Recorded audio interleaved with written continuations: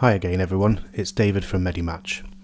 In this short video I'm going to show you how to use the Undercut Analysis tool.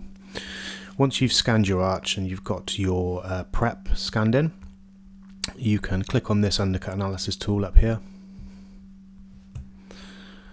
And this tool here will automatically be highlighted, so we can just hold the left mouse button and drag around our prep and click the right mouse button. And then this icon here will show you the undercuts based on the path of insertion with the least undercuts. And this icon here will show you the undercuts based on the view that you're looking at it. Okay, so we'll start off by clicking this one. And you can see that this prep has got some undercut around the back here.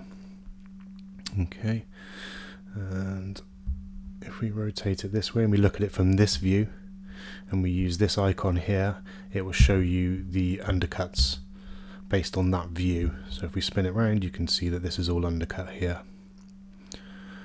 Okay, I hope that helped a few people. If you have any more questions, please see medimatch.co.uk. Thanks for watching.